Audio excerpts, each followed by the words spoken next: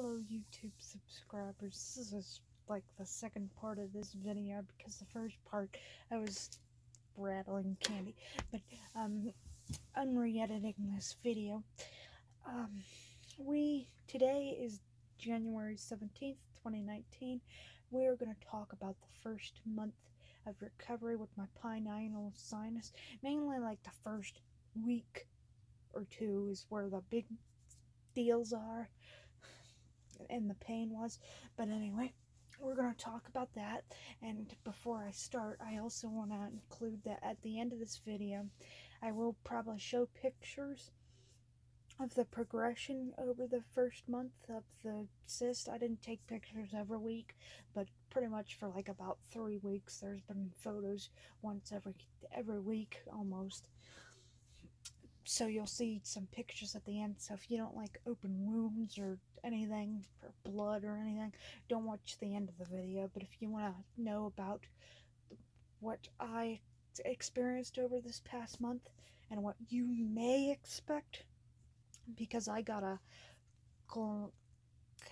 it starts with a C type of surgery where they leave the cyst open. I got that type of surgery, so your experience may be somewhat similar, maybe totally different. But let's jump into it, which I will warn you at the end too about the pictures before I show them. So a day after surgery, I came home from the hospital the day I had surgery. It was an outpatient thing.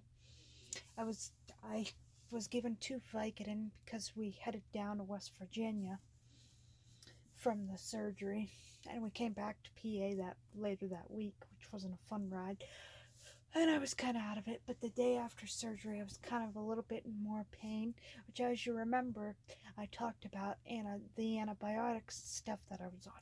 Well, what do you know, a day after I made that video I pretty much got some symptoms, which was diarrhea and stuff like that. So I had to deal with cramping and stuff like that for like a whole plus a week. You may differ if your doctor prescribes you the same antibiotic or a different antibiotic. Your side effects may differ, but yeah, I had to deal with that.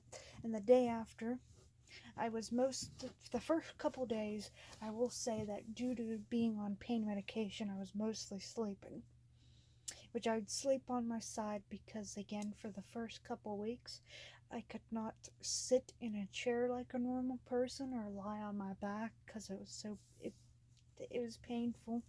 So what I'd recommend is you probably get one of them donut pillows for it. But the first day I mostly slept, and we went to change my dressing, and the first day I was also able to get a shower. And for your first day, when you go to change the dressing, because for me it was about 1 foot long and they pack it in there pretty good for surgery to prevent bleeding, so I will tell you that the first day is one of the most painful changes. But when your caretaker goes to put in more gauze after they take out that long piece, they should no longer fully pack it in there, which didn't have to do that. But again, the first couple days I was sleeping. Around day 3 or 4, I managed to, be more awake and alert. I was still in pain, could not sit for long or nothing. So I went outside and walked. It was painful to walk. It was barely tolerable to do that. And we changed my gauze every day. And for the first couple weeks, the first week, the gauze was mostly bloody, and then coming into the week of Christmas, it kind of started getting like a mucusy color, which we went home for Christmas. And if you have to travel during this pilonidal sinus thing, at least for me, I had to stop a few times because it was so painful to sit in a vehicle, even with pillows. So fast forward to Christmas, which I'll tell you something funny too. The day after I had my surgery, you would have thought the hospital would have called to see how I was doing and stuff. Nothing. But fast forward to the day after, to Christmas, I was finally beginning to feel better because I was beginning to leak out more fluid, which you're going to. That's your body's natural process to healing. So I was able to sit at least on the donut pillow somewhat, but not for long. So that was an improvement, and that was a little over a week and a day later from my surgery. So that was a start. But anyway, fast forward to the 26th day after Christmas. I had a doctor's appointment. Well, I was going to have one at 3:30. And we wanted to schedule it earlier due to the fact that we were coming back down to West Virginia. And they said we couldn't do that. We had to keep it at 3:30. But everything was good. And coincidentally, the surgeon calls up. Not the surgeon, but the receptionist calls me 2 hours before my appointment. So this pissed me off. And said, "Oh, well, he's gonna be in surgery at 3:30. We have to schedule you for the 27th, tomorrow, the next day." I'm like, "Well, I can't do the surgery the next day because I'm going away." And they're like, "Well, then fine. You have to come in at least the following week after." And I'm like, "Okay." And the one thing that sucked was I was kind of upset because this guy wasn't my surgeon who did it. But come later on that week, I was beginning to be able to sit a lot more, tolerate it a lot more. Still would have to take breaks and get up and move around, but I was beginning to feel a lot better as more fluid began to come out, which again, that's going to be normal for you. I read that it's normal to have some fluid, but if you're bleeding excessively and there's an odor to it, strong odor to it and whatnot, get yourself to the doctor right away. At least that's what my paper said, but there was no odor, nothing. Which the packing of my wound was not all that fun. It was really painful. I hated it. I hated every minute of it, and I'm glad I don't have to do it anymore. So come to the 2nd of January, after New Year's. Happy belated New Year to anybody who watches this, by the way. I went to my doctor. He took out the gauze, which I used my last pain pill. I kind of rationed my pain pills so that way I could save it for my doctor's appointment, for my first doctor's appointment after the surgery, because, I'd recommend you do that because you don't know if he's going to poke around in there and want to stick anything in there or whatnot. You don't know. I didn't know if they were going to do that, so I rationed my pain pills. And I took my last pain pill, and it still was painful when he took the gauze out, because I was so used to my mother doing it. You may be used to your caretaker doing it over a doctor, so it probably will be painful.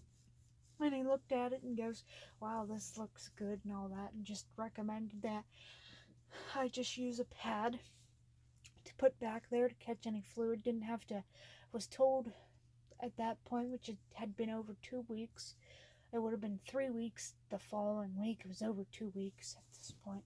And I was told I didn't have to pack it anymore. I could shower, bathe. I like baths. I know that to other people it may be disgusting. You're sitting in your wet dirt. Well, I like baths. I was also told I can go swimming if I wanted to, but believe me, I wouldn't want to. And I was happy we didn't have to pack it anymore, but I had to use pads.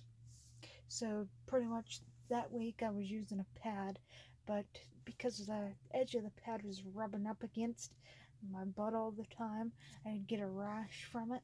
So what I'd recommend you do is, if you are sensitive to that, having a pad on for so long, even though you change it, if you are sensitive to the friction of it rubbing as you sit or walk or whatever, I'd probably recommend, which I ended up doing this, I got Depends. Because you are going to leak fluid even after you're done packing, which happened to me. And, it hasn't stained my clothes because this fluid that I leaked is mostly clear stuff anyway. So it hasn't really stained my clothes, but I'd recommend you probably get a, sorry about that, a scammer was trying to call me. I'd recommend that you get a Depend or something, or put antibiotic ointment cream on the area where you're getting a rash at from the friction of wearing a pad for the leakage. But pretty much at this point, from my doctor's appointment to now, there really hasn't been nothing other than the leak in a fluid. It's mostly stopped now. I have to see the doctor at the end of this month, which makes 4 weeks from the 2nd of January, so I have to go back in 4 weeks to look at it. But pretty much at this point, other than having slight discomfort, I mean, it's not like it's killing me where I need to take any pain medication, but other than having slight discomfort, I would say I'm pretty much back to where I was before, I had surgery. So the first week or so for me was the worst. It was the worst. It was so frustrating. It had again gotten to the point where I didn't want to do the packing anymore, but I had to push through it. I didn't want to do it. Which also, the funny thing is if you remembered how I said the hospital didn't call me the day after my surgery like they usually do for somebody to see how you're doing, they coincidentally called me when I went to this doctor on the 2nd. Over 2 weeks later, they called and saw how I was doing and stuff. Wanted to know how I was doing and stuff. It was kind of pathetic. But pretty much at this point, there really ain't nothing more going on other than, again, a little bit of discomfort. Obviously, I'm sitting while making this video, so I'm not really in pain anymore. I could sit, I kind of lie on my back. It's pretty nice at this point, and again, I have to go to the doctor here at the end of this month, so maybe I'll talk about that appointment of how it goes, which I'm seeing my surgeon this time around. So if you have to go back after your first appointment from surgery, if the first appointment ain't with your surgeon and you want to see your surgeon and they tell you have to go back in like 2 weeks or 4 weeks or whatever, tell them you want to see your surgeon, which I did because I didn't, as I mentioned in my surgery video, I didn't get to talk to him after my surgery. But that's pretty much it. We are now gonna remember to like, subscribe, and comment. Again, your experience may be different from mine, but I just wanted to get information out there to help somebody who's going through this, since there ain't a lot of videos that talk about from the very beginning to the end of the pilonidal sinus thing that people are going through. Which I also want to point out that another thing that I've changed is I do shower every day now, which along with showering and with taking pain pills, as long as you do that, you should be healing up greatly. I used to shower every other day, but I kind of had to do it every day now, even though I hate it, doing it every day to keep the area clean, push fluid out of there. But anyway, remember to like, subscribe, and comment, and we are now going to cut to the pictures of my sinus as it progresses. So if you don't want to watch that, I'd recommend you click away now, because the pictures are going to be shown now. Bye everybody, and watch the pictures. Okay, hope you all can hear me. Thanks for coming to, sorry about that, my phone rotated. Thanks for coming to the end of my video, which I hope you can see my pointer here, as this will be important. But I'm going to briefly show you some pictures of what my incision looks like. Your incision may look slightly different because everybody's body is different, but here's an idea as to what it may look like. So it is too much info, TMI pictures coming. So here's December 19th, the 2 days after surgery. As you can see, it's starting to become healthy pink around the edges here. If you can see with my pointer, nice healthy pink color. Hope you didn't see that. That has the location and stuff of where the picture was taken. Actually, that doesn't matter. But anyway, it was nice and deep, which here on both sides, if you can see in, these are the walls, and there's a black void, so it was pretty deep. And here it was about a week ago on January 10th, which, as you can see here, it's now a nice reddish color. It's gotten shallower, and you can kind of see some fluid. As I said, I was leaking some fluids, so there's some fluid there. And then here's our last picture, and this was taken today of it, which as you can see had shrunk dramatically. It's still a nice healthy red. Skin's dry, don't pay any attention to that. But that's pretty much the video. I hope you enjoyed it. If you have any questions, let me know. I'm an open book. Remember to like, subscribe, and comment down below. Thanks for watching. Bye.